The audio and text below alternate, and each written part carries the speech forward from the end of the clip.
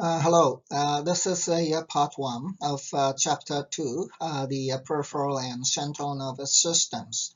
And in this chapter, we're going to discuss the structure of neuron, brain, then the methods in cognitive neuroscience.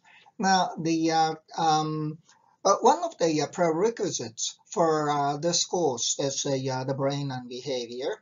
So I assume you have successfully completed the brain and behavior course. And so this chapter will be a rather brief review of the brain structure and the function. So number one, the structure of the neuron. So I assume that you've already learned the structure and of the neuron. This picture shows the structure of the neuron, and so these are dendrites through which this neuron receives input from neighboring neurons. And then here is the cell body or soma, and of course the inside is the nucleus. And then here's the axon, and through which the electrical impulse is transmitted to the presynaptic terminals. And then at the presynaptic terminals, some neurotransmitters will be released. And then when the neurotransmitters are received by the receptors of the neighboring neurons, actually the dendrites of the neighboring neurons, the information is transmitted from this neuron to its neighboring neurons. And these are myelin sheaths, and here the node of Ranvier. Now, so as you know, again, that dendrites are the structure through which this neuron receives input, and then synapse output, and then the information transmission within this neuron is electrical, whereas the information transmission between neurons, in other words, between this neuron and the neighboring neurons, is the chemical. With the neurotransmitters such as dopamine, serotonin, and so on. Now, this slide shows an action potential. First of all, this is the level of the resting potential of this neuron, and that is about negative 70 millivolt. And then when the neuron receives enough excitatory signals or positive signals, and then the activation exceeds the negative 55 millivolts, that's the threshold of activation, then the neuron fires. In other words, the neuron sends a so-called spike. Now, so from this point, A through C is called a depolarization. Here that the neuron increased the membrane potential from negative to a positive about 40 millivolts. And then C is the peak. And then it starts the repolarization. That in the repolarization process, as you can see here, the neuron decreased the membrane potential from about positive 40 millivolts to going back to the resting potential. Now, however, before the membrane potential goes back to the resting potential, the membrane potential would become more negative than the resting potential, and that's called a hyperpolarization. And then the membrane potential would go back to the resting potential. That's again negative 70 millivolts. So that this is the one spike. This is the one action potential. So now this slide shows some characteristics of action potential. The first one is that it is called self-propagating, which means once it is set in motion, nothing else needs to be done. In other words, once the neuron fires, the spike will travel to the end of the axon. And then the second aspect is that the strength doesn't dissipate with the distance that it travels. So in other words, that the action potential is the kind of a soliton wave. And that so some axons are longer, some axons are shorter, but the spikes, the action potentials would travel to the end of the axons. The number 3 is that the action potential is in an all or nothing response. So either the cell fires or it doesn't fire. So in that case, the question is, how does a neuron respond to stimuli with different intensity then? Well, the underlying mechanism is called a rate coding.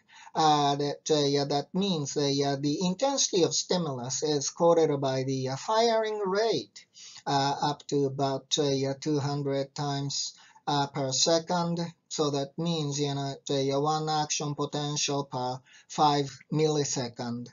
So it's very rapid. And but of course, this is the case with a very intense stimulus. So if the stimulus is not intense, then of course, that the firing rate would be much smaller. And this slide shows some examples of rate coding. So in this case, in A, we have a weak stimulus, and in B, we have strong stimulus. And on the x-axis, we have time.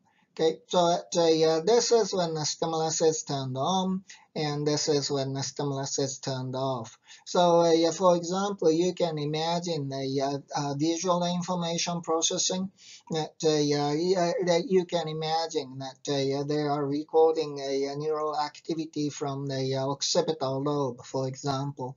And that weak stimulus, so for example, they presented a dim light. Okay, the stimulus is not very intense. And that in that case, when the stimulus is turned on, the neuron fires a number of times per certain period of time until the stimulus is turned off. Okay. Now, however, in B, this is basically the same setting, same situation, except that the stimulus is very strong, very intense. So, for example, that they present a very intense light. Okay, and then in that case, when the stimulus is turned on, the neurons start firing. But as you can see, that a neuron fires far more rapidly compared to a weak stimulus. Okay, so that this difference is corresponds to the intensity of the stimulus, and this is an example of the rate coding. Now, we're moving on to the brain, but again, I assume that you learned the basic structure and functions of the brain, so this is going to be a brief review. So first of all, the brain is a three-dimensional structure, as you know. So when we study the human brain, the structure and the functions, we need to figure out the way to slice the human brain, or any brain in that case. And there are basically three ways to slice the brain. And this is a sagittal slice. And in this case, we are separating the brain between the left hemisphere and the right hemisphere, or left side and the right side.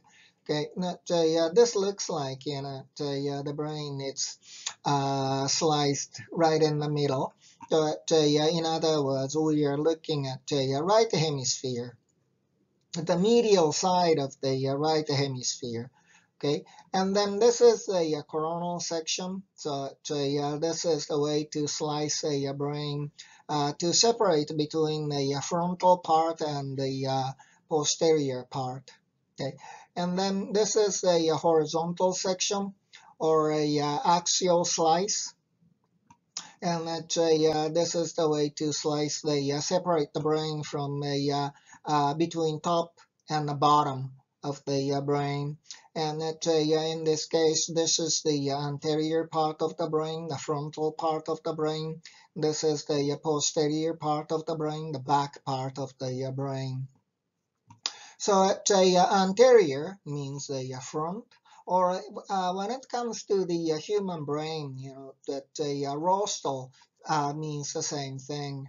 And then the posterior means the back, and then also the term caudal it can be used interchangeably with the posterior. And then superior means the top, inferior means the bottom, and the dorsal means the back of an animal or a top of the human brain. And then ventral means the front of animal or bottom of the human brain. And then the medial side is the basically inside, and the lateral is the outside. So in this picture, we see the lateral side of the brain, the lateral side of the left hemisphere.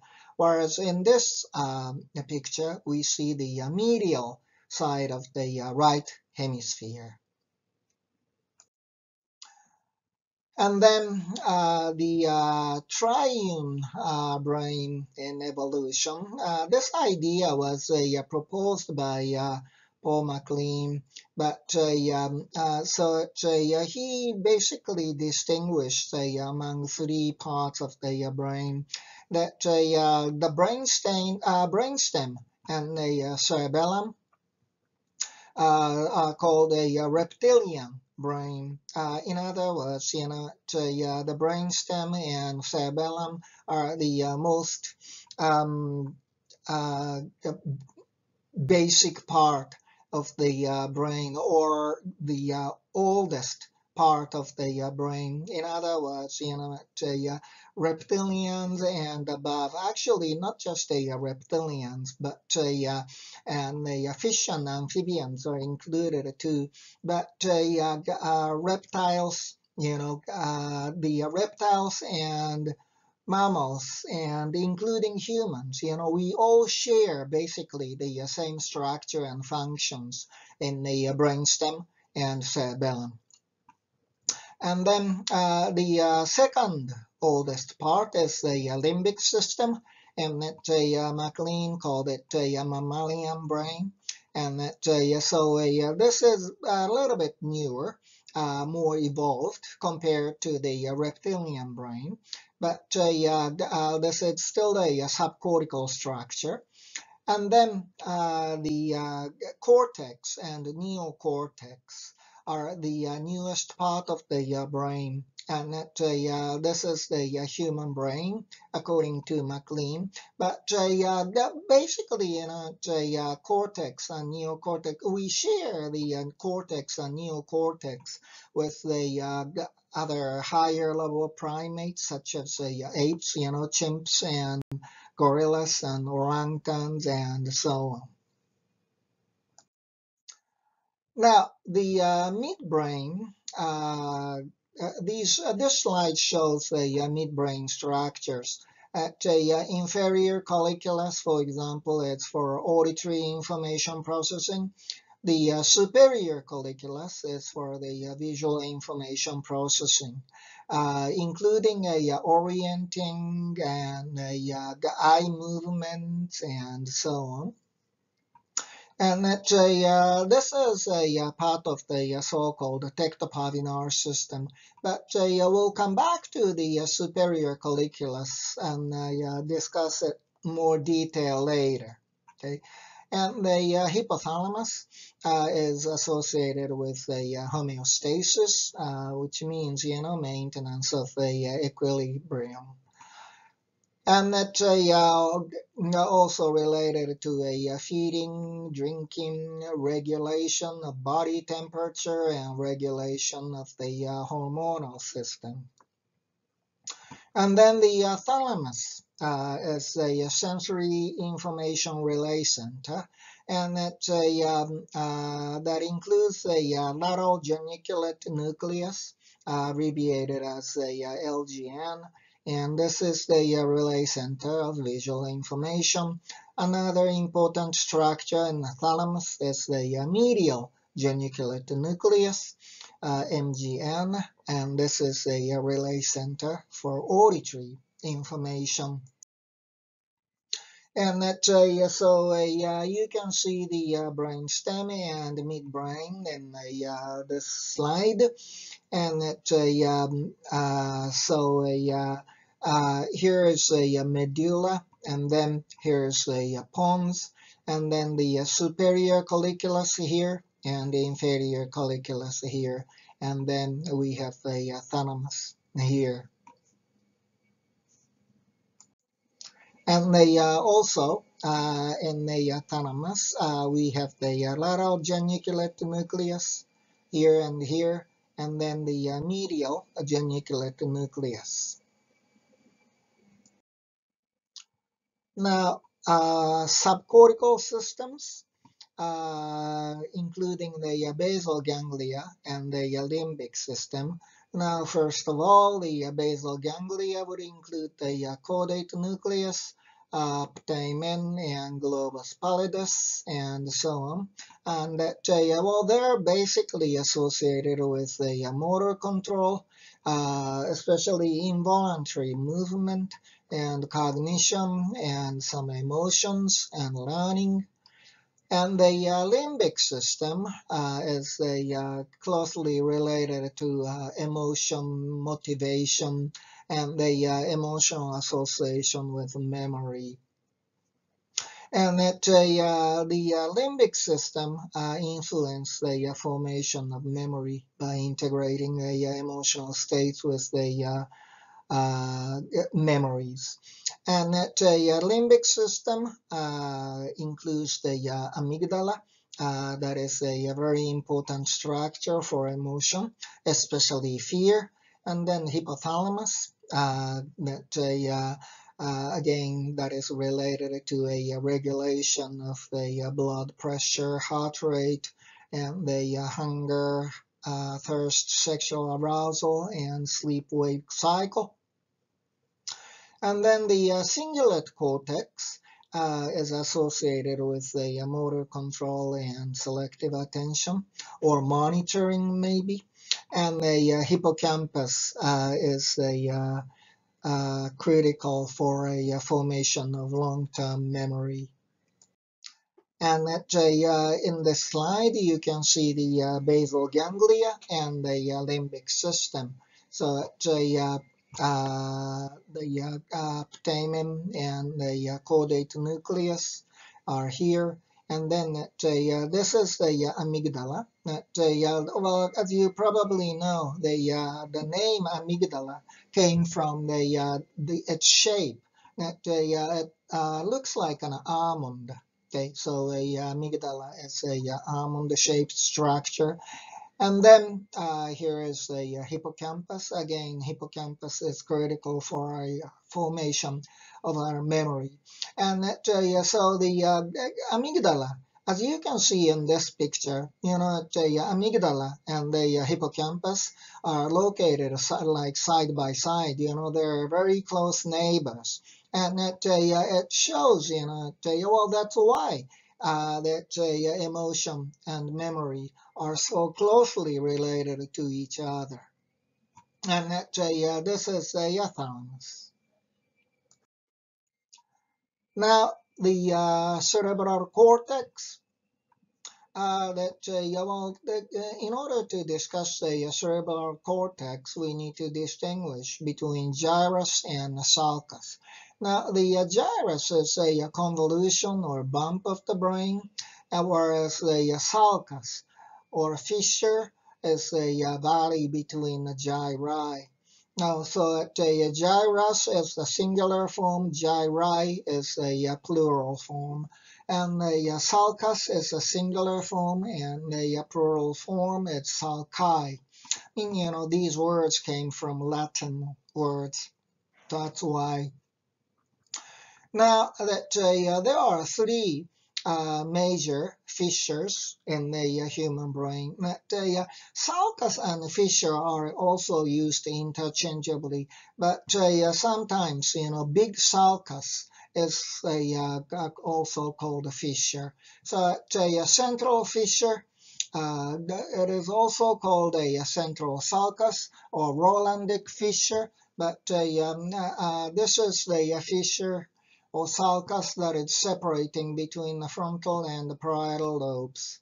Then the lateral fissure or lateral sulcus or Sylvian fissure is another term, separating between the frontal and temporal lobes. Then longitudinal fissure, separating between the left and the right hemisphere. So that's what you can see here in this slide. This is a central fissure between the frontal lobe and the parietal lobe. And then this is the lateral fissure. This is the frontal lobe, and this is the temporal lobe. And then this is a longitudinal fissure. This is, of course, the left hemisphere, and this is the right hemisphere. So as you know, there are four major lobes in the human brain on each hemisphere, actually. And in this case, the pink is the frontal lobe, and the frontal lobe is associated with the thinking, planning, motor control, and monitoring, and so on. And then this blue is a parietal lobe that is associated with the sensation, except the vision, and the spatial information processing. And also the parietal lobe, the inferior parietal lobe around here is the sensory association area to integrate sensory information. And then the temporal lobe, that is in a yellow-green maybe. Here is the temporal lobe, and that temporal lobe is associated with the perception and memory. And then the occipital lobe at the back of the brain is dedicated to a visual information processing. Now, so this slide shows the main gyri of the brain and the Brodmann's areas. First of all, this is a lateral view of the brain, and this is a medial view of the brain. Now, again, here's the frontal lobe, and so the frontal lobe can be divided into four areas. Here's a precentral gyrus. So this is the central fissure. And then the other part is divided into three areas. This is the superior frontal gyrus, and then this is the middle frontal gyrus and the inferior frontal gyrus. And here is the parietal lobe. Again, the parietal lobe can be divided into four areas. Here is the post-central gyrus, and then this is the superior parietal lobe. And then this is the inferior parietal lobe. Now the inferior parietal lobe is further divided into two areas. One is the supramarginal gyrus, and the other is the angular gyrus. Now here is a temporal lobe, and the temporal lobe can be divided into three main gyri. And the first one is the superior temporal gyrus. The one in the middle is the middle temporal gyrus. The one in the bottom is the inferior temporal gyrus. Now, this is the occipital lobe, and in this class, I would like to use these schemas here. That the occipital lobe is divided into 3 areas, and this is the primary visual cortex, and then this is the extrastriate cortex, but it can be further divided into the 2 areas. One is the superior extrastriate, and the other is the inferior extrastriate. And then this is the medial view of the brain. And here's the superior frontal gyrus. And then here is a cingulate gyrus. And actually, we'd like to further divide the cingulate gyrus into 2 areas. The anterior cingulate, that is the anterior part of the cingulate gyrus, and the posterior cingulate gyrus. Okay, and the paracentral gyrus, precuneus, and so on. Oh, and then well, one thing is that we're going to discuss the lateral sections a lot actually in this class, and that even though we will refer to some parts of the medial sections, but it would be far less. And that another important part of the medial section is here's a parahippocampal gyrus. This is also associated with the memory. And well, that's pretty much about it, I think. Now, this part shows the Brodmann's areas. That Covinian Brodmann was a German physician, actually, and that who actually dissected the brain, and then it's called a cytoarchitectonics. But his main idea was that if brain regions have different functions, then those areas should be different in terms of the cell structures. And that's how he investigated the whole brain. And yeah, he actually divided into 52 different areas. Okay. Now, the Brodmann's areas are so important if you study neuroscience, actually human brain. But as you can see here, they look almost random, because these numbers correspond to the order of his investigation. In other words, when he studied the human brain, he cut the skull open first of all on top of a human brain, and then started investigating these areas first. So first, number 2, number 3. Now that Brodmann's areas 1, 2, 3 correspond to the post-central gyrus here. Okay, and then he went to the frontal lobe, and this is number 4. And then back to the parietal lobe, number 5. Back to the frontal lobe, number 6. Parietal lobe again, so number 7. So this is basically, the superior parietal lobe. Okay, and then back to the frontal lobe, number 8. So this is the superior frontal gyrus. Okay, but so on and so forth.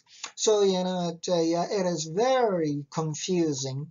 So but Brodmann was the first guy who systematically investigated, the cell structure of the human brain. Everybody had to follow his numbers, and so if you study human brain, you need to remember all these Brodmann numbers. However, in this class, you don't have to. Okay, but we're going to stay with these notations. Okay, so please remember these names. Okay, that is very important. Sometimes we need to discuss the relationship between human cognition and the brain structure. Okay, but just remember these areas. I mean, but they are very systematic, so it should be easy to remember. Okay, and sometimes I might refer to the Brodmann numbers, but I will do so in conjunction with these terms. Okay, so that you will know which area I'm talking about. Okay, but I mean, if you are interested, I mean, by all means, please feel free to remember the Brodmann numbers too. Okay. And then this is this slide shows a rough sketch of the human brain and actually functions. So that, again, this is a frontal lobe, and that the precentral gyrus is the primary motor cortex. Okay, and then this is a supplementary motor area, and this is a premotor cortex. Okay, so they are all associated with the programming and the planning of the motor control.